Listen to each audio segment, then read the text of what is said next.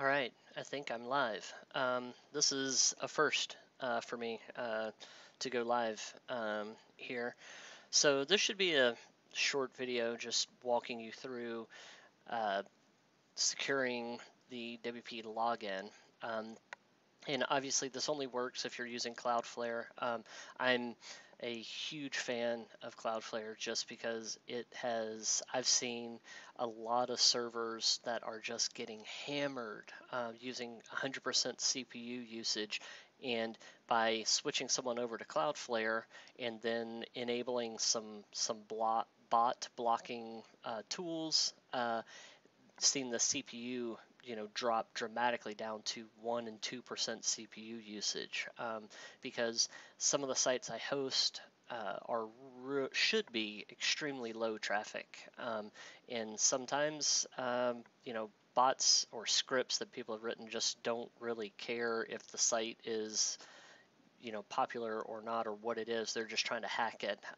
So let me just walk you through a couple basic things that I do when I'm in Cloudflare. First, I go over to security. I go to bots and make sure that I have this on, bot fight mode. That will it comes in handy, and I've seen that work where it'll drop the CPU. It all depends on what's hitting what here, but I've never seen this hurt anything turning this on. That's a somewhat true statement. I have seen it where some backup tools like Blog Vault, which I know in the WordPress community, a lot of people in the WordPress community use Blog Vault. Blog Vault doesn't like it when you have this on, and you have to whitelist Blog Vault. So if you're using that or some other services to back up your site, this could be a problem. I know it doesn't affect managed WP, those backups, so you should be fine if you're using managed WP. That's not a promotion for either either of those, but anyway, so turn on your bot blocking tools here, and then if you look at my traffic in here, I'm getting some traffic from Singapore, which is probably, actually, let's go through that and see if we can find where that is or what that is. So Singapore, only 9 items. I don't see anything in here. Okay, I do see Tor traffic. So I've been seeing a lot of Singapore traffic lately, and I'm blocking that. It seems to be this thing called Pedalbot. So I'll tell you what, I'll set up a rule to block Pedalbot, and then I'll set up a Tor rule, and then I'll get to the wp-login.php block.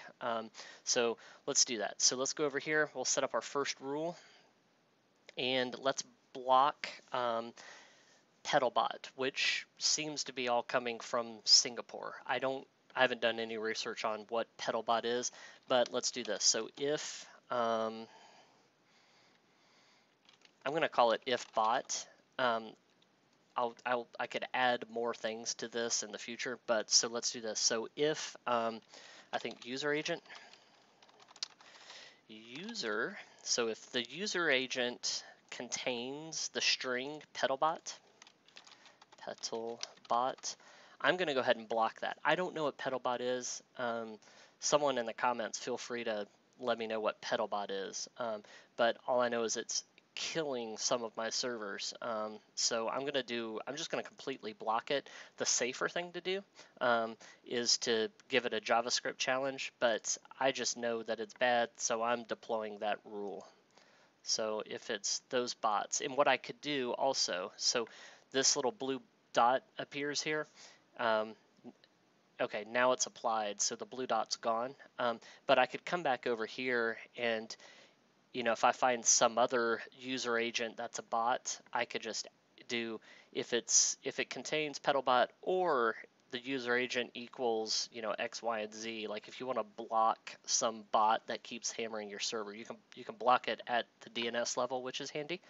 The other thing I want to do is the Tor. I'm not sure if you're familiar with Tor, and I'm not 100% sure why the blue dot appeared again, but whatever. It's gone now.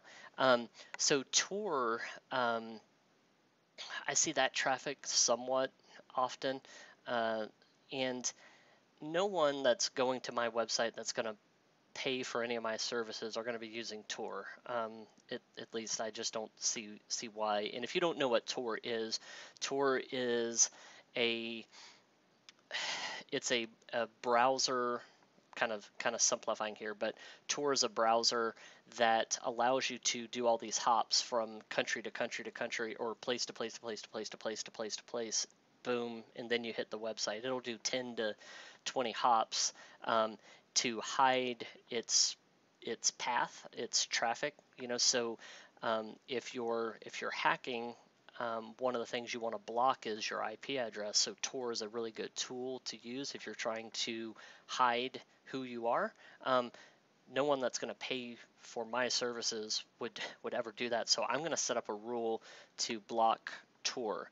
And so I'm going to set up a rule that just is if country. And I'm using country here because it doesn't make a ton of sense until you see how it works here. Let me just show you. So if the country equals Tor, so I know Tor isn't a country, but I think Cloudflare knows what the IP addresses of all the Tor nodes, because that list is publicly available somewhere, I'm sure. So they're just saying, tell you what, if it's a Tor node, then we can block all that. And I'm going to go ahead and do that because nothing good's going to come out of whoever is using Tor trying to get to my website. All right, so now we have 2 rules, and I'm still under the free account. I can do up to, what, 5 rules? Yeah. So, and you can be, you can do a lot of if-else statements. So if it's not this country, or if it's, let's say you're getting hit from India or China, you can temporarily drop that country in there to block the traffic, or maybe not block the traffic, but give it a JavaScript challenge to make sure it's a real person that's trying to get to the website. That's important. But here's the whole reason you're probably here if you're a WordPress user. So let me show you. So if I create a firewall rule and say if wp-login.php, so if someone's trying to hit the login page, and I'm going to set it up where if they are not in the United States and they're trying to hit the website, chances are, I mean, the only people that are going to log in to my website to make changes on the website, me or probably my project manager, maybe my designer. So, and they're all in the United States. So I'm going to just say if not in the U.S., block them. So we're going to do this. So if URI, and so there's a couple different things you can do in here. You can do the full URI, but I'm going to do if the URI path contains wp-login.php, because WordPress can reside, it doesn't have to reside in the root. WordPress could be in /wp or / whatever directory WordPress is in. This will allow me to be more to cover someone that's trying to hit, trying to find the WP login, and so this will cover all of those paths, if that makes sense. So if the path contains wp-login.php and the country does not equal, am I doing that right? If it doesn't equal the United States, then then block it. And if I, like a couple months ago, I was in the Netherlands. I mean, I didn't go and work on my website or anything, so it's not that big a deal. But if I am traveling, I could go in and change the rule to allow wherever I am, which is kind of handy. You can also use a VPN. But anyway, so if someone's hitting wp-login.php and the country doesn't equal United States, then block it and hit deploy. And these rules are important as far as ordering.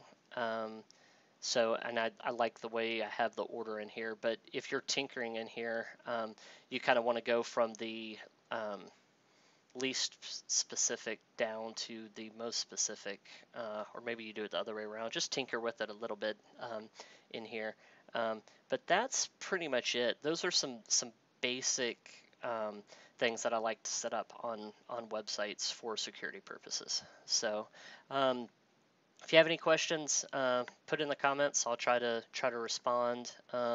And I mean, I hate to ask, but I'm going to ask.